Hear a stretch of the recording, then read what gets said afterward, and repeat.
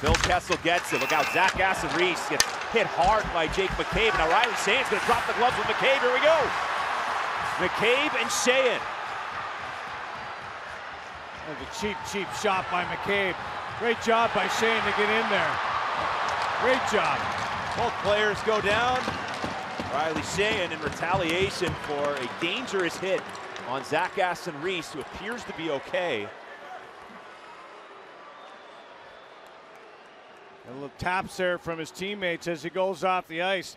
Boy, there was nothing going on at all. And then McCabe with a stiff shot from behind right into the boards. What a terrible play that was. And they're discussing whether it's going to be 5 minutes or 2 minutes here right now, guys. As Zach Aston-Reese gets hit head first into that top of the boards there, guys. And that is a scary situation. Very scary. I was with Detroit when Chris Draper got hit from behind from Claude Lemieux, and this kind of reminds me of that situation, guys. That's a bad play, and that's grounds for ejection right there. That's got to be a 5-minute.